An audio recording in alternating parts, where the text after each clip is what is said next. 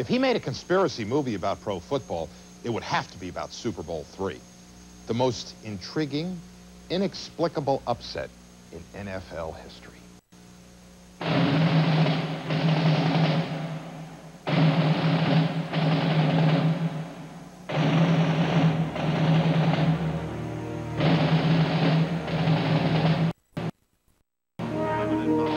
Harry Wismer, in his farewell address to the nation.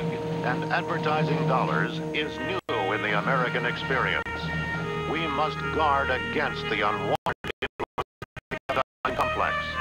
We must never let the weight of this combination endanger our liberty or democratic principles. They called it a merger, but we're talking about a coup d'etat, gentlemen. LBJ, the Cubans, Artie Donovan, NASA. If the first two Super Bowls proved anything, it was how much money could be made if they brought the AFL and NFL together. But to make a merger appear legitimate, the AFL had to beat the NFL in a Super Bowl. The conspiracy filtered down from the highest reaches of power. It all came together at Super Bowl III, SB3. They were all there. Rozelle, Davis, Kennedy, Lombardi, Hoover.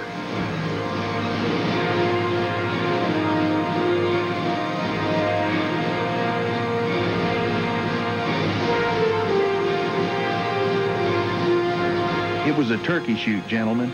The Colts were set up.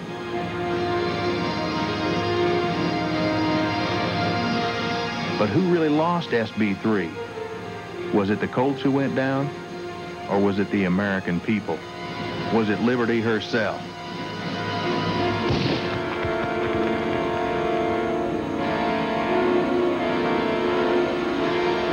They had a patsy to take the fall for them.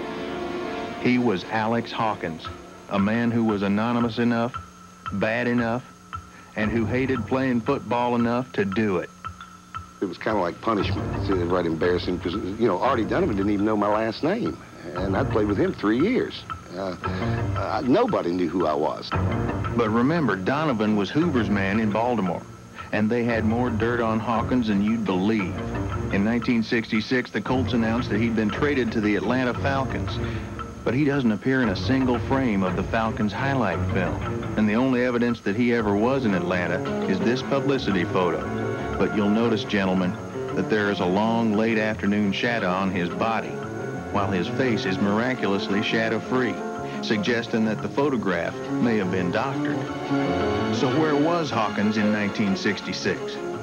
This photograph may help tell us.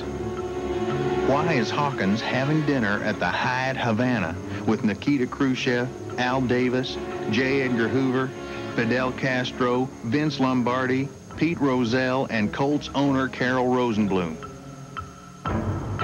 A year later, isn't it curious that Hawkins is back in Baltimore with the Colts? The only time in NFL history that a man was traded back to his original team within 1 year. Did they get Hawkins back because he was so good? No. They got him precisely because he was the worst special teams player in history. And he was being trained as the single punt blocker who would cost his team the Super Bowl. But Rosenbloom and Shula became convinced that Hawkins could not be trusted. So they set Hawkins up in a sting operation with Hoover and Burt Bell Jr., the confidant of Pete Rozelle. Now, Hawkins had to play the patsy or do 10 years hard time. No charges were ever filed. So, the anointed day finally arrives, gentlemen. SB3. Shula pays an inordinate amount of attention to a seldom-used player named Alex Hawkins. The deal goes down in the first quarter. The Colts use Hawkins as the single punt blocker.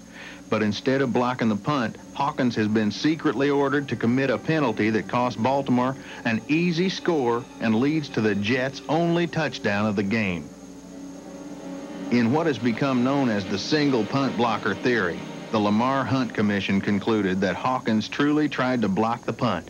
But look, when the single punt blocker reaches this position, everyone knows he's supposed to go forward and to the right. Alex Hawkins went back and to the left. back and to the left, back and to the left. After the game, there was no trophy presentation. Say, Joe, what do you think about Miami cops whisked Joe Namath away before he could give an honest comment on the game, while Alex Hawkins was last seen unconscious on the sideline, even though he was never in a collision on the field.